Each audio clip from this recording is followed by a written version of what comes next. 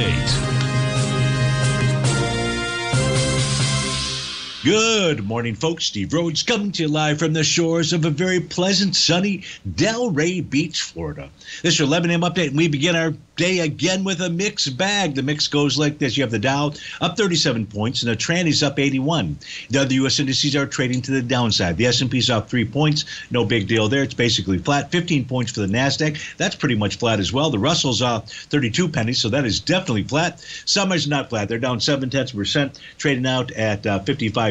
It's down about 40 points out there. If we take a good Goldilocks off $26, silver's up $1.02. That's down 3 3/10%. Light sweet crude is up 44 pennies, trading out at 81.73. Natural gas is back 2 cents. The 30-year Treasury is off 7 ticks, printed out at 119.19. Let's try to figure out what all that means by looking at that 9-panel market update chart. We'll begin with the ES Mini, upper left-hand side. There is a new profile that's attempting to form, just like yesterday was a new profile that was attempting to form that did not hold.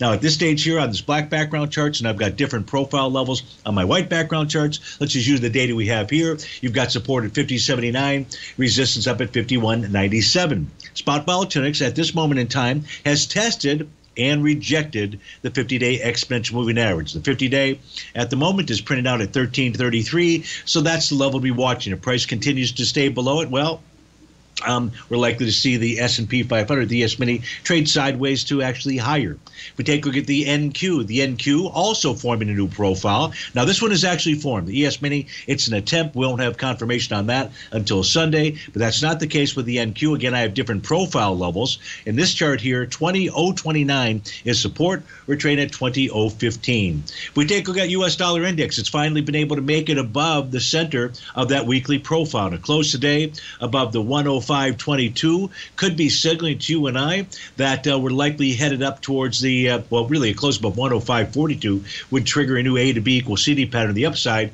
but gives you a price projection for 106.91. But we do recall that you've got price trading inside the sell zone of its weekly profile, so that resistance is between 105.48 and 106.15. Gold is a consolidation with inside its daily profile. That's between 23.14 and 23.86. Silver pulling back, giving back yesterday's wonderful gains. Really the same with Goldilocks, but silver still remains above the top of its profile.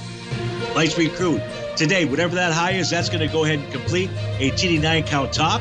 And if we take a look at natural gas, it's approaching support.